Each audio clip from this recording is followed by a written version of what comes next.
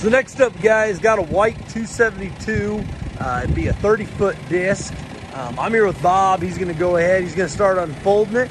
We just wanted to do a quick video. Obviously, we'll have a lot of pictures with the listing.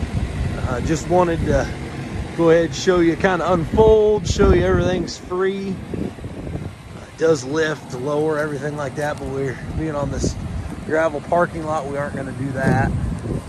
Did measure it though, it'd be a 30-foot working width all the way across, guys.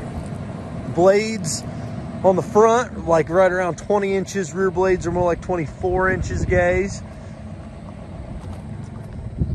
Nice big wide unit. We got a little drip around the cylinders, but sure ain't bad. It seems to be a pretty good white 272 disc. So that's kind of the walk around video, kind of finish off going around on this side, guys. But rubber holes there, I mean, they towed it in, been locally owned. Seen some maintenance. Just used it not too long ago, said it worked pretty good. So there's a demo, guys, on the white 272 disc. Good luck, guys, with auction time at Old 20 Auctions.